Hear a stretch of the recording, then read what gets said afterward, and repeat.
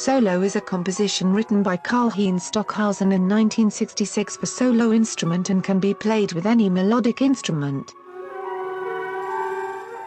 In the history of the interpretation of this work we have examples of running with the following tools: flute, trombone, saxophone, double bass, cello, oboe, and others. But also for voice, or synthetic sounds.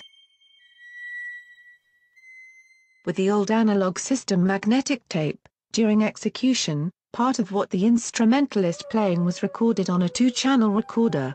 Through a return circuit, the recorded sections were more or less densely overlapping, and possibly transformed with a variable delay time, and were reproduced again by 2-speaker. The audio signals were then mixed with the registration of the soloist.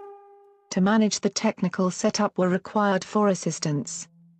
Now with the new app Solo, Nr.19, the technical setup becomes fully digital and can be managed entirely by the same performer, one-man performance. This application is dedicated to the musician who wants to play solo for the study of Stockhausen, for live performance, concerts, lectures, etc. It makes no sense to use this app otherwise.